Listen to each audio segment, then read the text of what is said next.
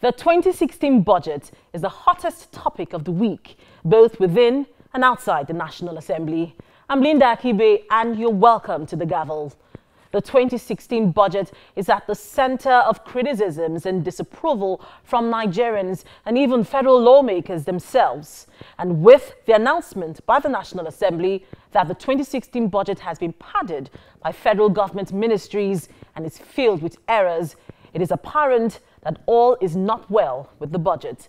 Now let's hear from the National Assembly on this matter. In the last 2 weeks, government ministries, departments and agencies have been coming into the National Assembly to defend their 2016 budget proposals. The National Assembly had set a date of February 25th for the completion and passage of the 2016 budget.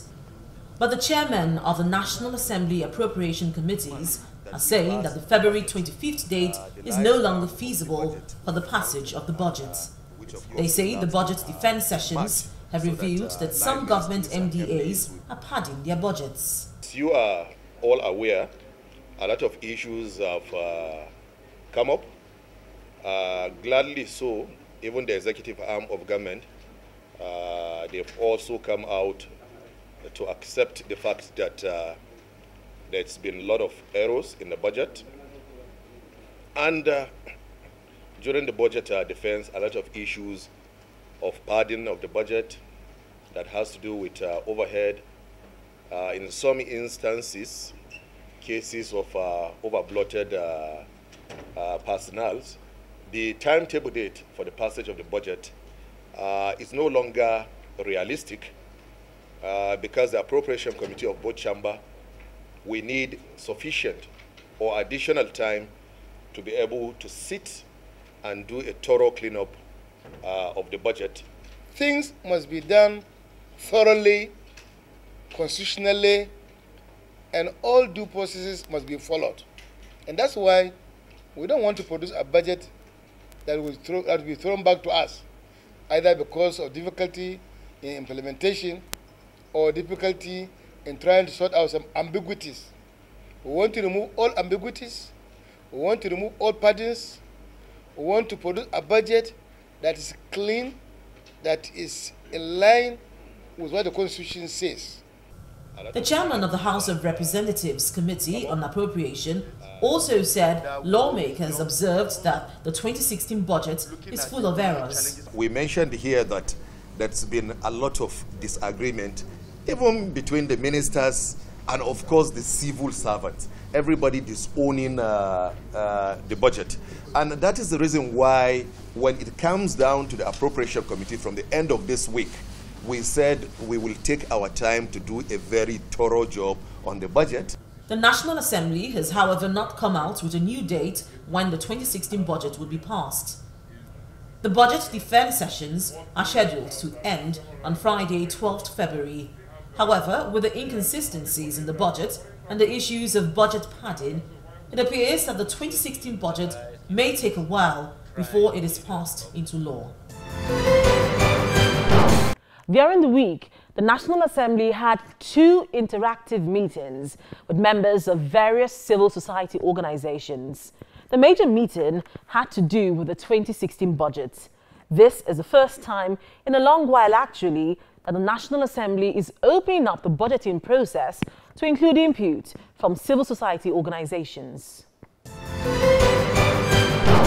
President Muhammadu Buhari. On Tuesday, December 22nd, 2015, President Muhammadu Buhari presented the first annual budget proposal of his administration. The president assured Nigerians that the 2016 budget would be a budget of change, which would revive the economy and ensure sustainable and inclusive growth. But from the time President Buhari presented the budget, the document has been plagued with crisis. The latest problem surrounding the budget is that the National Assembly is accusing federal government ministries, departments and agencies of padding the budget. This has pressured the National Assembly to postpone the February 25th date fixed for the passage of the budget. They have 17 items. Members of civil society organizations who met with the Senate President observed that there are several irregularities in the 2016 budget. The meeting is indeed critical because it is designed to enlist the inputs of the CSOs into the 2016 appropriation bill.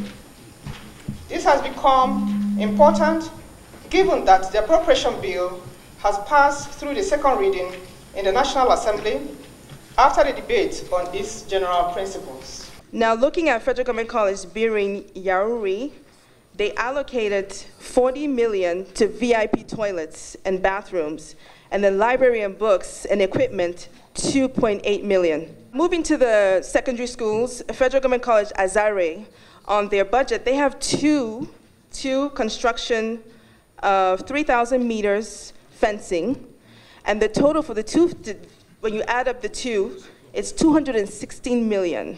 So our question is, why would you have it on the budget twice? Somebody has just pointed out the issue in the Ministry of Education, for instance, where you have the same thing all through. There are issues of how they even arrived at the costs that they allotted. Again, in education, you'd see, purchase of, say, recharge cards, for instance, and they'll say fuel. Purchase of this fuel. So is it different cars that are going to buy the thing? So there are a lot of concerns for me. Some of your submissions, findings today would be part of a report that the Committee on Civil Society will present to the subcommittees of the appropriation. So all the committees who are engaging with different ministries now will receive a summary of this report so that they can take into some of the observations. Reports of budget padding, inconsistencies and errors in the 2016 budget does the country more harm than good, particularly at a time when the country is grappling with economic challenges as a result of falling oil prices.